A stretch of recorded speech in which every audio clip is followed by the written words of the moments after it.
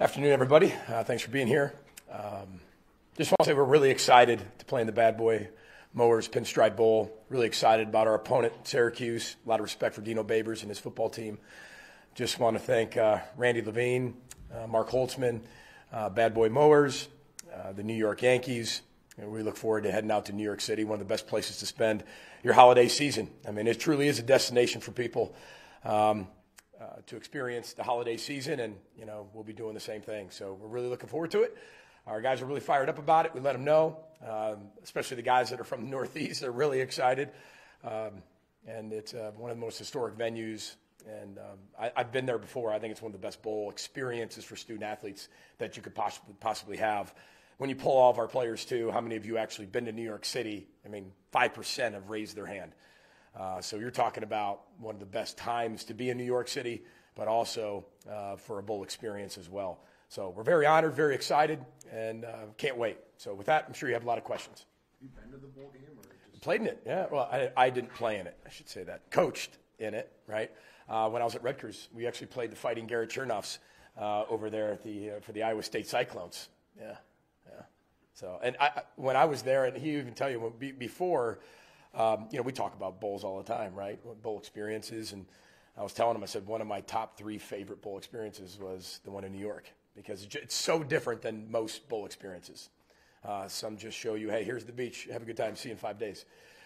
This is something that's really, really in-depth. The culture and the excitement and Times Square and being in Manhattan. And it really is. I mean, I grew up on Home Alone and Home Alone 2 and Macaulay Culkin, so it's really special, and hopefully our players are going to I know they're going to have a great time, and hopefully they truly realize that. When did Tyler Newman tell you that he was going to come back, and what was your reaction? Which time? Tyler he was telling me this like in week 2. He's like, hey man, next year we're going to do this, like week 2. Like, are you coming back? He's like, well, I don't know yet, but next year, he would just say things here and there, and then there would be times like, I don't know, Coach. I don't know. I might come out, But he wears his emotions on his sleeve. But this was a decision that took a long time to get to. He took some time away, not from the team. He just took time away to really kind of block it all out, make his decision, talk to his parents. He's got 2 amazing parents, and that are very supportive. And he made the decision he made. We support him obviously 100%. When a guy tells you that you're coming back, I mean, you're really excited because of the team, but. Guys have also told me they're not coming back, and I'm just as excited because this is about their experience. This is about their life. They've got to be able to, as long as they take the time to make the decision and spend a lot of time on it and do it for all the right reasons, whatever they feel those right reasons are, I'll support them 100%. It's reactionary decisions based on just what somebody told them. I'm not necessarily a big fan of unless they're real facts, and our guys have done a great job of that. There's always going to be guys that stay. There's going to be guys that go. But I just make sure that they have all the information in front of them, can make the best decision they can with their families, and this was the best decision for the Newbins, and I'm really excited about it. Will Tyler be able to play in the bowl game? Yes, he will be available. Yep. There was other news at safety with Michael Dixon saying he's going to enter the portal. What can you share about his decision? Well, I don't talk about anybody that's not with the team anymore. But I will say this: I mean, the portal. This is every team in the country is going through this right now. You look at Newbin's announcement. Right? And when that announcement happens, think back to last year, Muhammad announced, and then, 2 running backs left. It's just part of college football these days, and I think that's what fans in college football, not just Minnesota, but fans in college football, especially here in Minnesota, need to just wrap our heads around a little bit that the game has changed, recruiting's changed, transferring's changed. Transfer used to be like, oh man, what's wrong? That just happens. A guy, gets told something else and wants to go somewhere else because the guy's in front of him. I get that, and that's why there's a transfer portal. We've benefited off the transfer portal. There's guys that have made a ton of plays for us this year that were from the transfer portal that, thank goodness we have the transfer portal. So you got to look at it, half full, which we always do. We know that there's going to be that type of attrition for all the right reasons, and I wish him all the best. He's a tremendous person, a wonderful player, and these are tough decisions young people have to make. What are the first views of Syracuse? I know that. Yeah. Yeah, no, I mean, but we planned, we know information. We don't know exactly where we're going, but there's 2 or 3 bowl games that they know we're probably going to be slotted in. Those opponents. So if you think back a week and a half, ago, I mean, I gave our team, our coaches, I gave them 8 teams as you go on the road, here's 8 teams. And so we downloaded all on their computers. As the week went on, I was able to, tell them, hey, focus on these 2 teams. And we were able to get to Syracuse. So really good opponent. Did really well in the ACC this year. And, won some big games. So. You coached against Coach Babers when he was at Bowling Green? I did, yep. I mean, I don't know if there's a ton of comparisons. We're at 2 different places. It's different years. I do know this. I got a ton of respect for Dino. Know him very well. 2 Mark Coyle hires. When you look at it, it's pretty cool. But he's a wonderful football coach. I mean, he's won everywhere he's been. And when you look at the style of offense they play, I think this year they've been able to adapt to a lot of different things. I mean, everybody just thinks that it's orange fast or, whatever. When he was at Bowling Green, it was Falcon fast.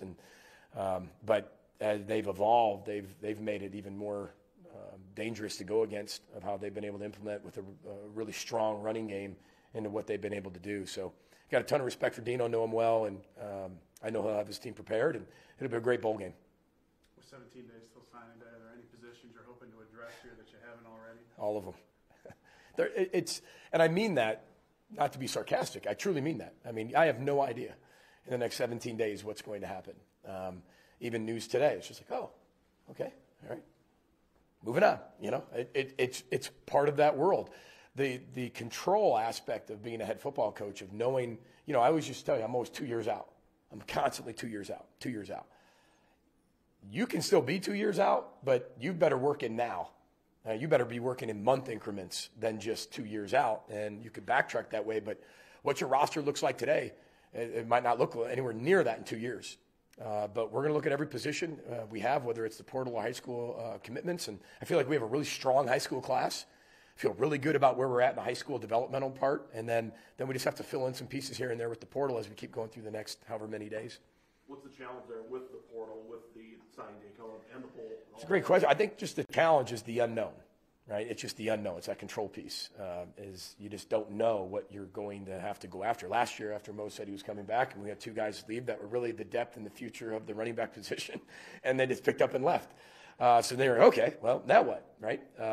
But when you start to see what we're doing with the portal and the high school development, I think then the development of our program in general, I think you can take a deep breath and say, okay, we're going to be in a really good position either way.